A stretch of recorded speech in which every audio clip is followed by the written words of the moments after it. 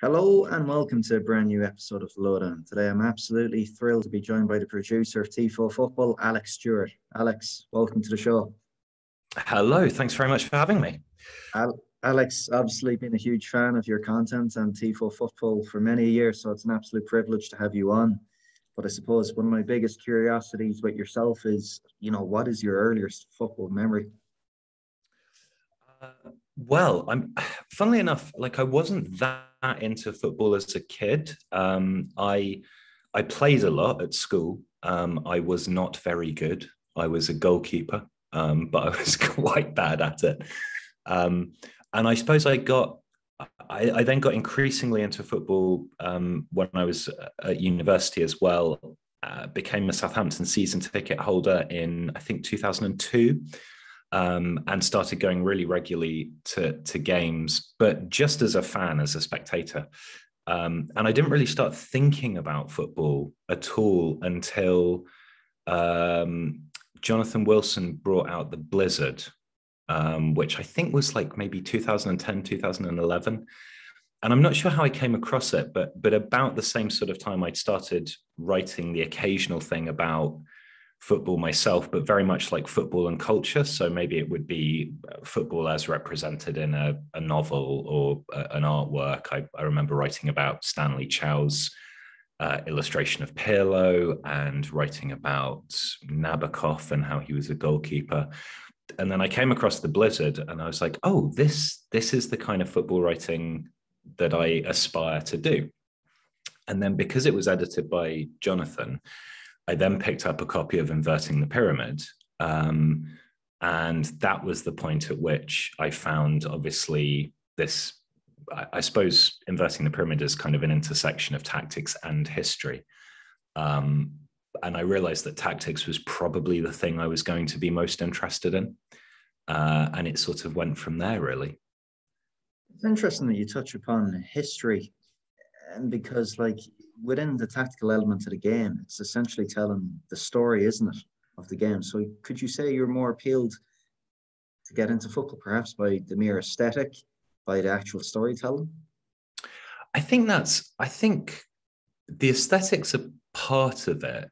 So when I was at university, I studied English, and I started doing postgraduate research. And a lot of that was in intertextuality. So spotting patterns between different texts where, maybe a sentence was borrowed or an idea or a character was transferred across. And then I worked for the police for 6 years. And again, pattern spotting in, sort of intelligence stuff, I guess, was something that I was interested in. So that idea of recognizing patterns, particularly visual patterns, subsequently when I started looking at football, and also rugby, I used to do it in rugby as well, was definitely something that appealed to me. I have a very visual memory. So if I see a certain kind of move played out a number of times, then I'll recognize it and I'll know where I've seen it before, and I can recall parts of games in my head quite well, I think. And that extends to other types of visual memory. Like I can remember places really clearly. I can, if you ask me to describe a particular holiday or something, I might not remember how I felt on the holiday, but I could tell you exactly what the hotel looked like. It's just a strange quirk of the way my brain works. And I think that's one of the reasons, like Wilson and also to a lesser extent Michael Cox's work on tactics kind of opened up to me the idea that they could be interesting. And then when I started watching games with that knowledge in my mind, I started to appreciate that I could recognize these things happening.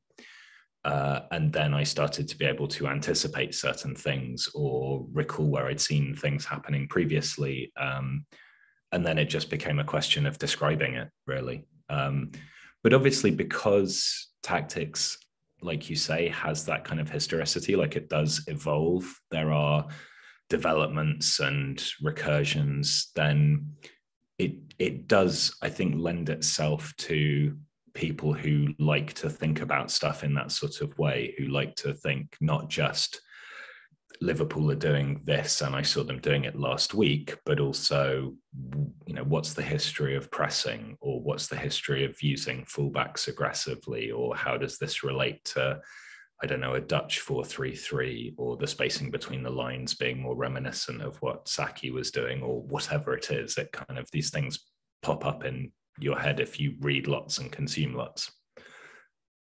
And obviously, all these curiosities kind of intersected for you, Alex. You had football, you had storytelling, you had pattern recognition, and it led to an opening at TIFO Football.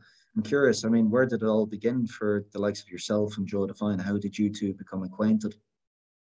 So Joe and I initially met because Joe had a podcast called The Illustrated Game, and it was very funny.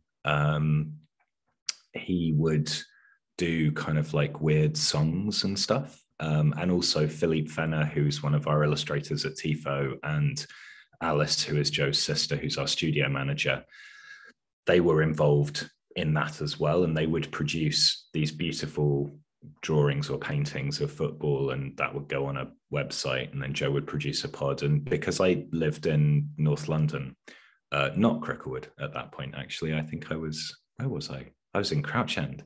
And Joe was living in Walthamstow. So he said, oh, do you want to come up and be on the podcast? Because he'd seen me on Twitter or something. So that was where we first met. And then Joe started doing social for TIFO, which at that point was actually called UMaxit and was just a website putting out some written content, but in support of a kind of predictor game thing that was developed by Neil Clerk, who was the other person who was involved in TIFO at that point. And then I got a job also doing social media stuff for that and doing a bit of writing, and Joe was doing a bit of writing. And it kind of bobbed along like that for a little while. And then Joe, and I'm trying to remember when it would have been, maybe 2017, something like that. But Joe had the idea to start doing video. And initially it was him doing it. Like he made the videos. But the idea was to kind of reach out to a different audience, to provide a certain kind of football content, but on YouTube, because previously football content on YouTube had largely been, kind of compilation clips and best ofs and stuff like that, or occasionally talking head things. And we wanted to do more of the stuff that we did in a written form, but to put it on YouTube. And we used illustrations to get around copyright issues, basically. If you can't show match footage and you don't want your videos to get taken down, but you still want to talk about football, illustrations are a really good way of getting around that. So I then started writing more scripts for that. And as I was saying to you before we started recording, I then got a job working in the coffee industry, but in digital strategy for that, and learned a lot from some of the people I was working with, and thought, well, TIFO has a fantastic product. Like, it's genuinely unique. It was at that point. We've had some imitators since then, but it's in a field that I really find interesting. And I now, having worked for this company for a year and worked with some really smart people, I have a much better sense of how digital businesses work. So I pitched the idea to Neil and Joe, and Seb, who was around at the time as well and is still with us as the content editor, that I should come on board full time and kind of help try to monetize this. Because at that point, the product was fantastic, but there was so much effort put into just sustaining content production that it was very, very difficult to then actually try and do anything with that, because no one had the time. So yeah, that was how I came on board. And then obviously Joe and I worked very, very closely together during that period. Seb was also part of that team. Philippe joined us as a full-time illustrator, as the kind of the next employee. And then we had some other people come on, and it sort of grew from there. Fast forward a few years later, Alex, and a key milestone in your guys' growth was the acquisition by the Athletic. You know, at the time, it only seemed to accelerate the growth, and it still does to this day. I mean, how did you guys handle that process? Obviously, I mean, you guys have gone from strength to strength recently, but even availing of the likes of in-house journalists such as James Horncastle, Michael Cox, in terms of doing tactical videos. But I mean, what did you guys feel about that? So initially, The Athletic approached us to sponsor the podcast. So this was when they were looking to launch in the UK. Ed Mallion had already started assembling a team under Alex Kajelski, who's the editor-in-chief of the UK. And obviously, even at that point, it was very clear that some really impressive journalists were going to join. I'd actually already been a subscriber to The Athletic for about 6 months, because at that point in time, TIFO was thinking about ways that we could expand. And one of the ways that we could expand would be to start producing our material in the same style, but on different sports. So we would have different sports verticals. We played around with basketball for a bit, and we were looking at other things. And obviously, a lot of those growth sports would be American. So I thought, well, I'll get a subscription to The Athletic because they seem like they're quite good at American sports. And we quickly thought, actually, these guys are really, really good. And I know that sounds like the kind of thing that people say after a company's then gone and bought them, but it is genuinely the case that I was a subscriber well before that happened. And in terms of how they pitched it to us, it was very much that there was an alignment in terms of the way that they wanted to talk about football, in terms of the way we were talking about football. Obviously, like you say, the quality of the journalists, people like James Horncastle, Rafa Honigstein, Michael Cox, people that I was reading, to kind of learn from. And then I suppose in terms of the process itself, like, it was really interesting to go through. I mean, I'd never been through that kind of thing before. And obviously, we met with them when an acquisition started to look more likely, and they asked us about what our plans would be, what we would do if it were to occur, that kind of stuff, like all the normal things that you would ask. And it was really exciting because, for us, the balance with TIFO was always, like I say, to continue to produce content, but also to try and sustain that process by making money, which, as a small business operating on the internet, particularly on YouTube, is really, really difficult. And so for us, being acquired it wasn't necessarily the end game in the sense of like, oh, that's great because, we'll get something out of being bought out. It was more like, it's the most sensible way of ensuring that TIFO continues as a brand. I think it would be very, very difficult for us to have survived the pandemic, for example, without that acquisition having come through first. And it was literally weeks before. I think it was a couple of. I think maybe the paperwork was actually signed like a week after lockdown had started, but it was basically like really on the nail for the first one. And then in terms of how it's been since then, like, again, as I was saying to you before, I think what's really great about it is that they have such a strong core offering that we can kind of play around with what we want to try and do. We have a degree of security in terms of being allowed to experiment, particularly on IRL, with different formats, different approaches. Obviously, we've got the tactics board, and that's kind of quite a core TIFO offering in terms of being a fairly straightforward transition from the way that we used to do illustrated videos. But some of the other things that we've been able to do, whether it's the Football Manager video or the recent thing that we did with the rebranding of the Super League, that there's a kind of an experimentation there. And as far as they're concerned, like, we can just go for that. We can see what works and what doesn't. Obviously we have a responsibility to to produce regular content that's consumed in good numbers by people. But how we go about achieving that, we have a huge amount of latitude. And as you say, we have access to a phenomenal newsroom. So we're able to convert articles into videos and bring those articles to a different audience, which is fantastic. We are able to collaborate in terms of some of the IRL stuff with journalists. So we've had Joey Durso on, for example, talking about things to do with football and finance, which is amazing because he's brilliant.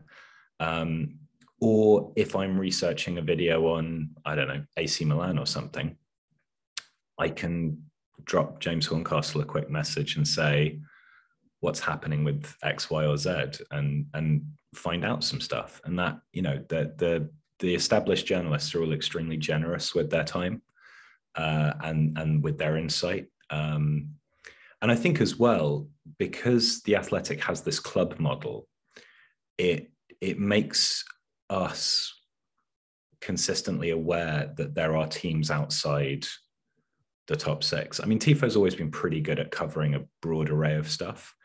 But, you know, some of the quality of writing that like Michael Bailey will do on Norwich, or Jay will do on Brentford, like that makes you think, oh, actually, we should have a look at that, because this is a really interesting article. So we've got a Brentford video out in the next couple of days on basically how Brentford do their stuff and how clever they are. And a lot of that work is based on things that have popped up in The Athletic. And I think that keeps us like broadly focused, which is really good, because we want to appeal to as wide an audience as possible. We don't want to just cover, if you put out a video on Man United or Arsenal, it's going to get 2-3 times as many views as a video on Brentford. But that doesn't mean that Brentford shouldn't be covered. It doesn't mean that Sampdoria shouldn't be covered, or I don't know, Nice or whomsoever. Like, there are lots of interesting teams out there. And I think sometimes the battle is to narrow our focus down and choose from all of the interesting stories and pick the 2 or 3 per week that we're going to focus on. Certainly sounds like the ultimate treasure trove if you're a football hipster, Alex. But and the world's biggest football buffet at that. But obviously, you guys have enjoyed exponential growth over the years, with this season hitting over 1 million subscribers on YouTube. I mean, what are the added challenges and, I suppose, responsibilities of being a huge football media outlet at the moment? That's a really great question. I think TIFO's always tried to have a broad approach to football and talk about things surrounding the game that are important. So we've looked at football and climate change. We've looked at the ownership of various Premier League clubs.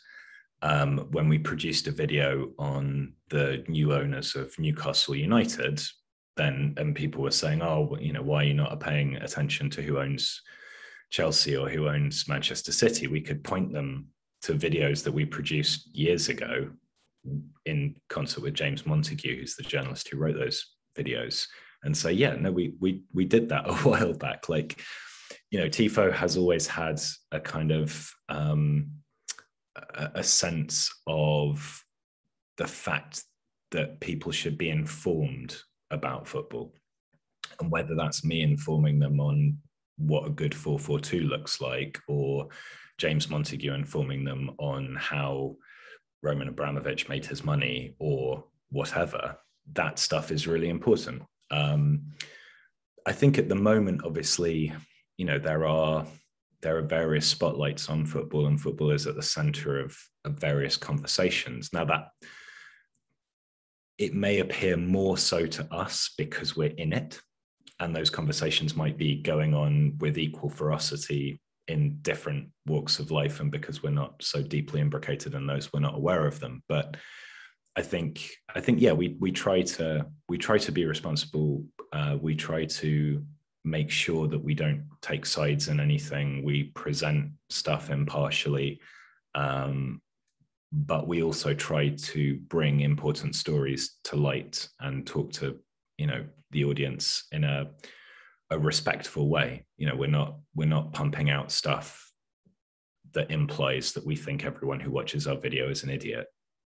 You know, it's like you have to communicate with your audience as an equal and say, you know, you're respecting us by watching our stuff. We're respecting you by producing it in a certain kind of way. And I think that's what we've always tried to do. Yeah, and I suppose one of the core tenets of the TIFO approach has been to kind of make football tactics fun, informational, accessible, and digestible to the majority of the football fan.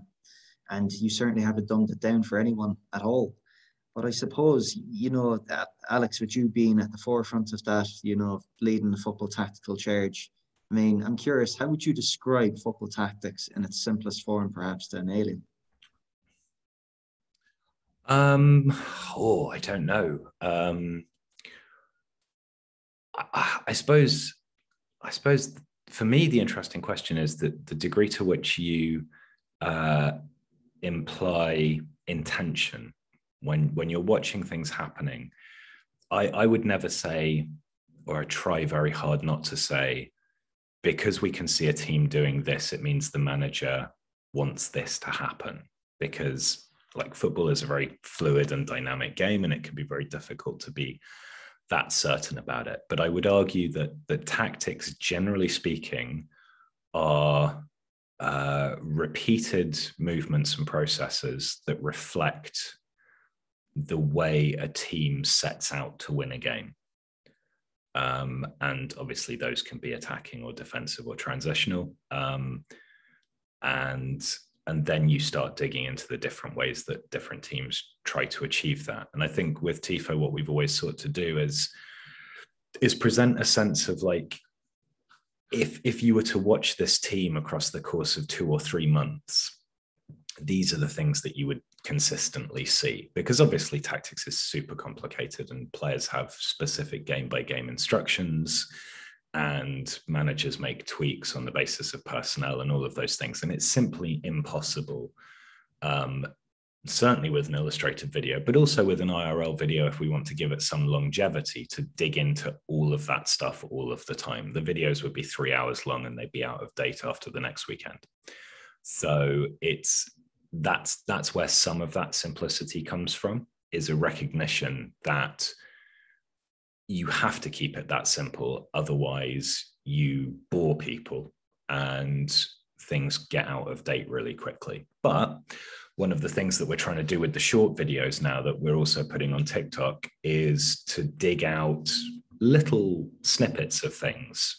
Now, some of those things will be consistent across the course of the season. So like David Raya's passing link with Ivan Toney, that's going to be a consistent thing that Brentford do across the course of the season. But other things will be a little bit more game by game. There'll be something that I've noticed at the weekend that will pique my interest, and I'll think, we can do a very quick explainer on that. And because those things are more bite size, then I guess it doesn't matter so much if they go out of date. But one of the things that we do always seek to do is to produce content that will be watchable in 6 months' time or a year's time.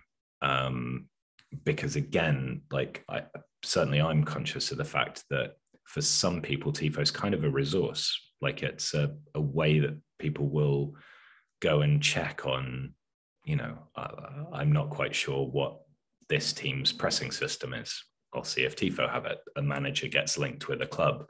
Maybe TIFO's got a video on it. So it's that kind of broad brushstroke thing which keeps that content relevant for longer, I think. That's how we try to do it. I'm curious as well, and you spoke earlier on, Alex, saying that, of course, inverting the pyramid, seminal work by Jonathan Wilson was, key for your foundational knowledge when it came to football tactics. But were there any teams, or historically, were there any sides over the years that piqued your interest or intrigued you to delve deeper? Not before I read Inverting the Pyramid, no. Because that was kind of the eyes open moment for me. And yeah, it is a seminal work. I don't think it's an exaggeration to say that certainly within terms of non-football people writing about football with that degree of insight and depth. I mean, there were books about tactics prior to that, but they were professional books aimed at a football practicing audience. And Wilson was the first guy to kind of step across that divide, and also show the development of it, which again is something we've talked about earlier on this call. But that idea that tactics has cycles and evolutions and recapping of certain things and so on. Once I'd read that book, yeah, definitely there were. I mean, Total Football, the Dutch Ajax side of the early 70s and the Dutch national sides of 74 and 78. David Winner's book, Brilliant Orange, kind of provided some really interesting context for that as well, more cultural context, which I found particularly interesting. I would say Saki's AC Milan sides. And then I suppose, obviously what Guardiola's done across the course of his career and what Klopp's done across the course of his career, they're the two most important current managers, I would say. Bielsa is like a weird offshoot to that. And obviously Bielsa is incredibly interesting, but aside from a small coterie of kind of diehard disciples, he doesn't have the same maybe breadth of influence directly, because what he's seeking to do is really quite difficult. And I guess what's nice is that because those managers are so important, then other people take the time to write about them. So Marty Perronel's books on Guardiola, Honigstein's done a great book on Jurgen Klopp, and obviously various people have written about Bielsa, including Phil Hay, who I'm very privileged to call a colleague at The Athletic. So I can dig into those things as well, which is excellent. But yeah, I suppose it becomes then, and this is always the difficulty with working on things to kind of, I guess, a fairly tight schedule and a repeating schedule, is that it becomes difficult to necessarily delve back into older teams as much as I'd like to, because I have to produce 3 or 4 videos a week one way or another. And it can be, I don't want to say frustrating, it's not frustrating, but you have to achieve a balance between how much you can spend time looking at things kind of speculatively and thinking, well, maybe something will come from this line of investigation, versus having to produce content regularly, of a high standard. But I think we are looking at ways of maybe broadening the way that we do tactics a little bit, kind of adding a little bit more background into some of the things, maybe going back and visiting a couple of older teams. I mean, we've done it with Van Gaal's Ajax 94-95, which is one of my favorite TIFO videos. And I think there is scope to look at those teams, but maybe to spend a little bit more time thinking about how they link up to modern football and trying to explain it in that way. I'm not sure yet, but I think we may be able to do something in that regard. Yeah, that'd be absolutely terrific to see. I mean, I think it's the perfect segue into the present day, and for it to focus a lens on the season, Alex. I mean, who, I suppose, is impressing you the most from a tactical point of view? And if any, are you noticing any distinguishable trends in any of the big 5 leagues? I mean, I suppose like the 2 consistent trends of the last few years have been positional play and pressing, and the degree to which they're instituted by various teams. And obviously sometimes that's a reflection of a manager's ethos. Sometimes it's a reflection of the quality of the squad available to that manager. I think certainly from the Premier League, Brentford are really impressing me. I mean, I think the thing so I'm kind of like tactics agnostic, if that's not an incredibly pretentious thing to say. So I don't really care how a team's doing something if what they're doing is really well executed. I mean, I kind of slightly do have a preference for defensive counter-attacking football based on a 4-4-2, but that's a personal thing. But I can derive as much from watching Man City as I can from watching Liverpool, as I can from watching Brentford.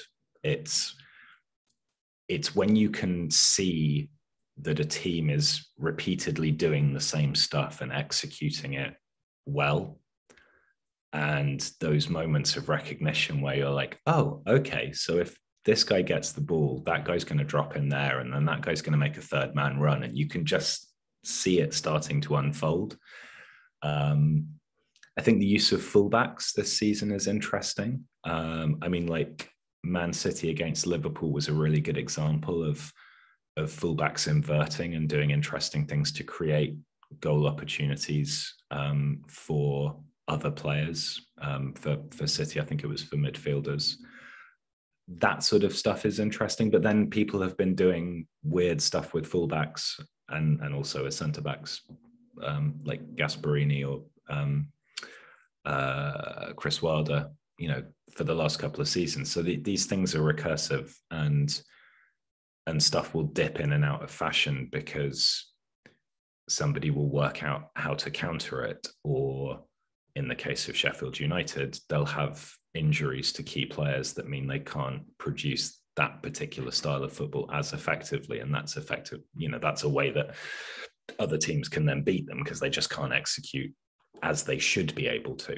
But those things will come back, I think, because effectively, all of football really nowadays, I think, is about seeking to gain superiorities in different areas of the pitch, right? So numerical superiority, qualitative superiority. There was a fantastic article on Spielverlagerungen about this. I can never pronounce that website correctly.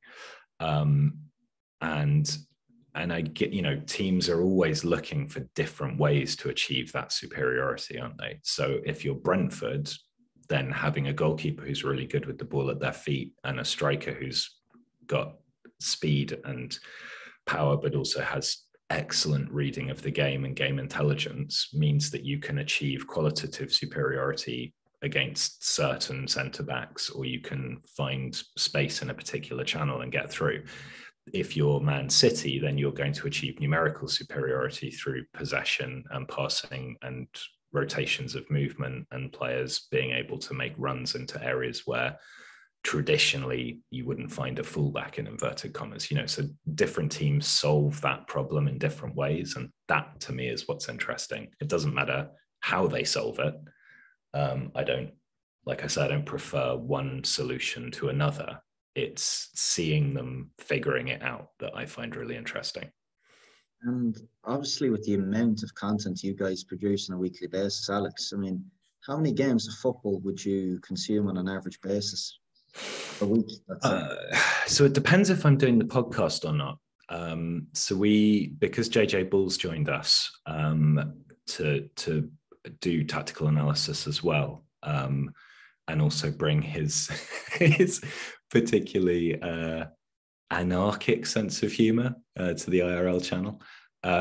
We can alternate that role on the podcast. So if it's a podcast, I'll probably watch, 5-6 games over the weekend. We also have access to Y Scout. So, if I'm preparing a video, then the first thing I'll do when I look at a team is I'll probably look at how they scored their last 30 or 40 goals, how they conceded their last 30 or 40 goals. That will give me a good basic indication of, what they're good at and what they're bad at.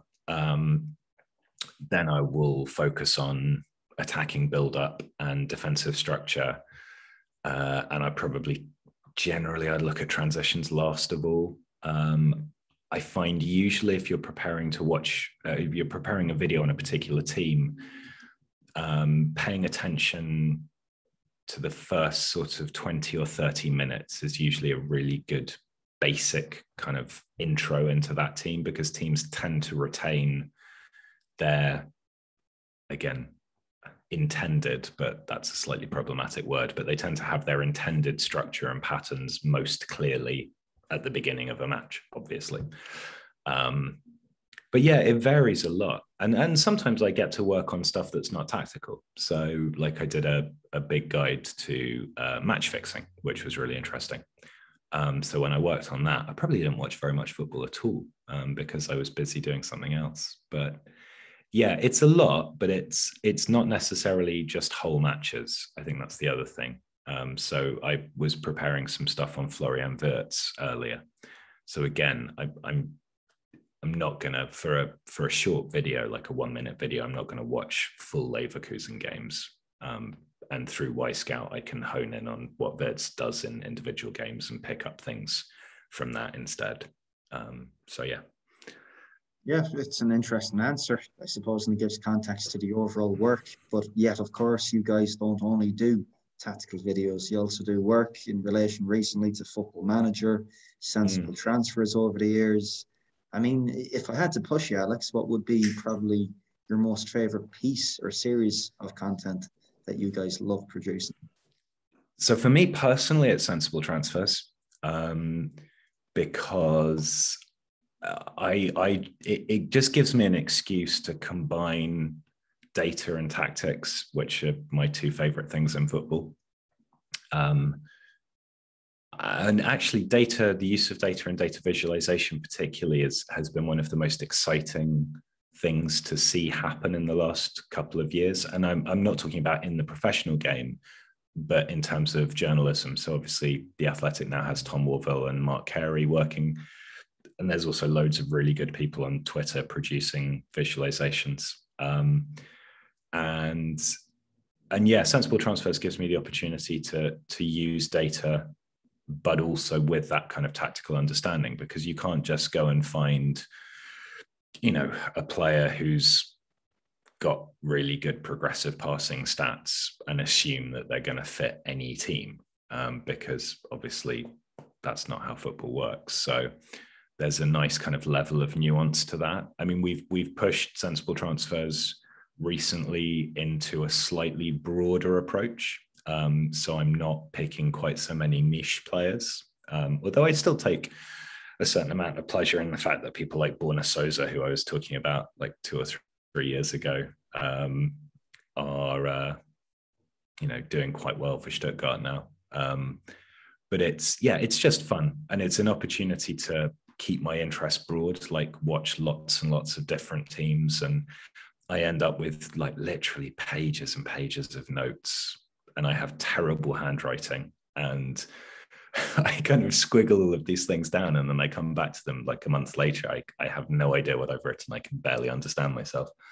But that's always fun. And where do you see it all headed, Alex, I suppose? I mean, where do you see the future of football media going, and where exactly does TIFO Football fit within that big picture? I mean, it's incredibly hard to say, isn't it? Like, I think in terms of TIFO, obviously we're part of a really successful company at the moment, and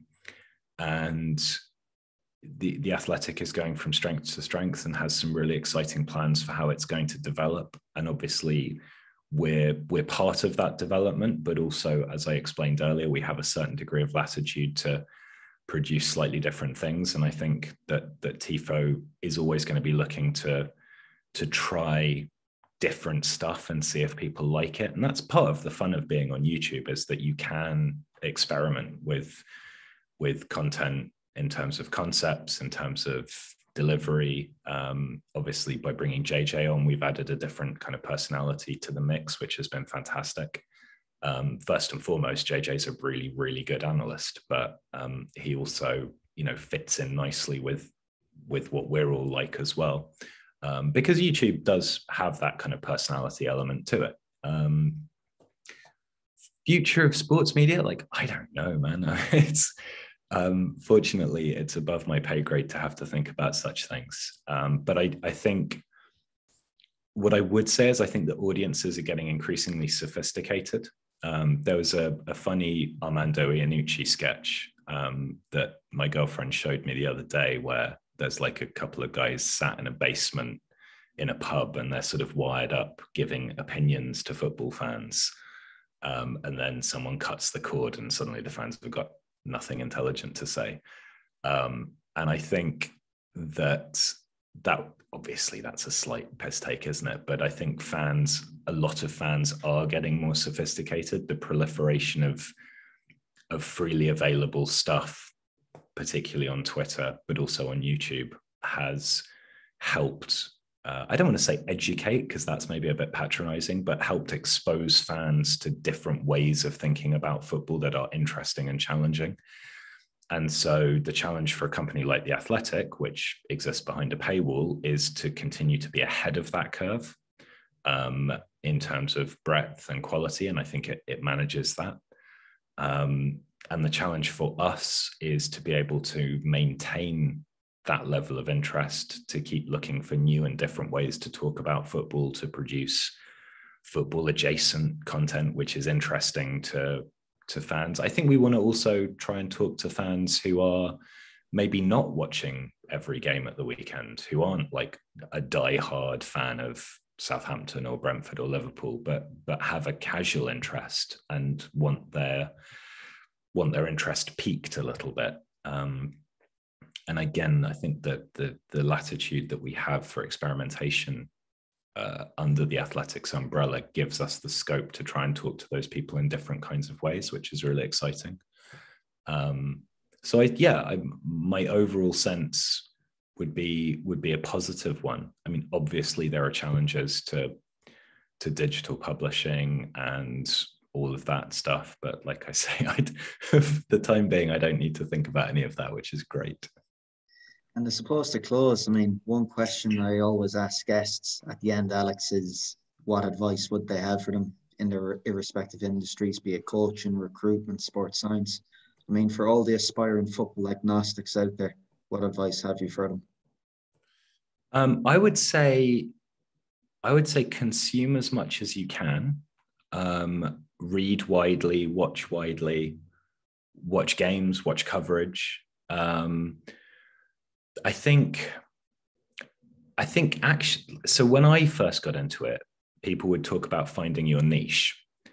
And yes, there is an argument for that to a degree, like expertise is good. But I also think that nowadays within football media, having a broad skill set is actually really important. And so from that perspective, it may be that you're an expert in Eastern European football. But acquiring additional skills such as video editing or podcast editing or talking on camera, and these are things that people can practice, right? You can make TikToks, you can do Instagram lives, you don't have to spend any money to acquire these skills. I think that elevates people's employability because increasingly companies are looking for people that can do a variety of different things. And even if they're not looking for people who can do a variety of different things, if you're, a smart young sports news journalist, there are going to be others that are as smart as you and have the same level of experience and so on. But if you can say, and I've also done this podcast for the last 3 years, and I've also done some Instagram reels that I can show you here, that's the sort of thing I think that elevates you as a potential employee. But yeah, I guess also, I mean, if you're going freelance, very boring practical advice is like, know your rights, understand tax, be nice to people, which is not kind of sexy or cool, but is also extremely important and helpful. And reach out to people. And that's actually the last thing I'd say is like, certainly when I started, I was able to find people like Jonathan, Ian McIntosh, who obviously I've gone on to work with quite a lot, who were very generous with their time and advice. And I think actually people starting out would maybe be surprised by how willing established journalists are to help them. And that's something that I would, send people a message, try and get hold of an email address or whatever, and yeah, obviously be nice and be polite and not assumptive. But actually, the majority of people that I've come across in the industry are really sound and will seek to help where it's possible. So yeah, don't be scared to try and go there, because it's a good thing to try and do. Alex Stewart, it's been an absolute privilege to have you on and to get a wide overview of what goes on behind the scenes at TIFO Football. Of course, I wish you and all the guys at TIFO all the continued success for the future. Thanks for coming on. No, thanks very much for having me. It's been really fun.